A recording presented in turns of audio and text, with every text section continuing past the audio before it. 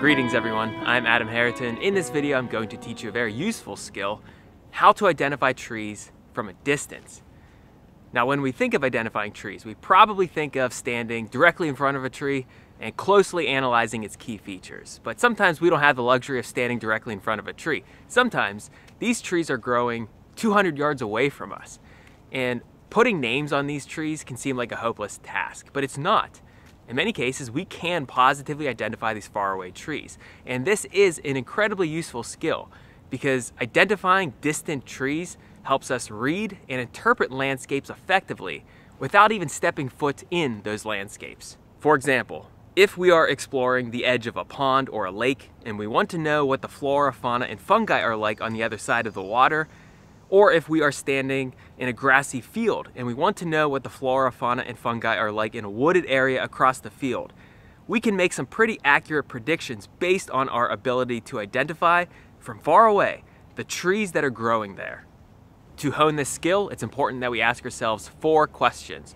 2 of the 4 questions are specifically tailored to the autumn season, only because I'm filming this video in early November, and here in Western Pennsylvania, November is the autumn season.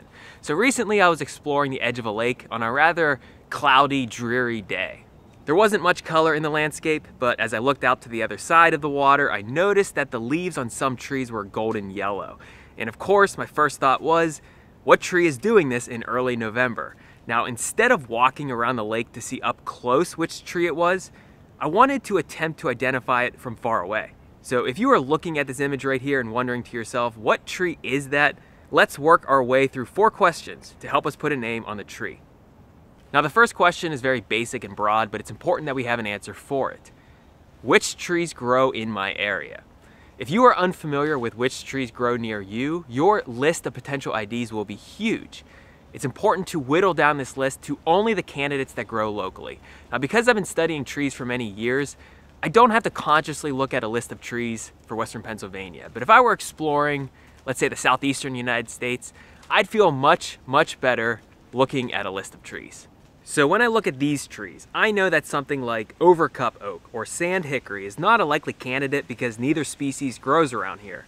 The tree could be another oak, it could be another hickory, but I'll have to ask myself a few more questions in order to narrow down my choices. The next question, what kind of habitat is the tree growing in? Now, this isn't always an easy question to answer, and sometimes knowing the identity of a tree is more likely to reveal habitat characteristics rather than the other way around. But we could still make some general predictions regarding the habitat of our mystery tree, and it could be as simple as noticing if the tree is growing in a forest, in a field, in a bog, in a river floodplain, or in an urban environment. When I look across the lake, I see a wooded area. If you see a wooded area, ask yourself if the woods are mature or not mature.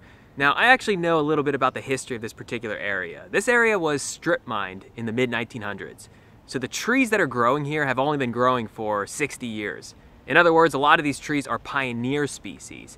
Because I have this information, I'm guessing that I wouldn't see a lot of American beech, or sugar maple, or eastern hemlock, because those trees are mid to late successional species that are not likely to dominate the canopy of a former strip mine.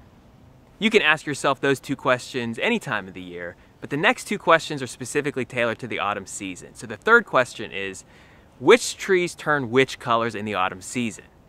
Many trees are predictable. Birches tend to turn yellow. Sumacs tend to turn red. Some trees like sassafras turn yellow, orange, or red. When you learn which trees turn which colors, your ability to identify a tree in the autumn season is greatly enhanced. Our mystery tree is golden yellow, but numerous trees turn yellow in the fall. How is it possible to narrow down our choices even further? Well, that's why we have the 4th question. And the 4th question is, which trees turn which colors when? So now we're talking about phenology.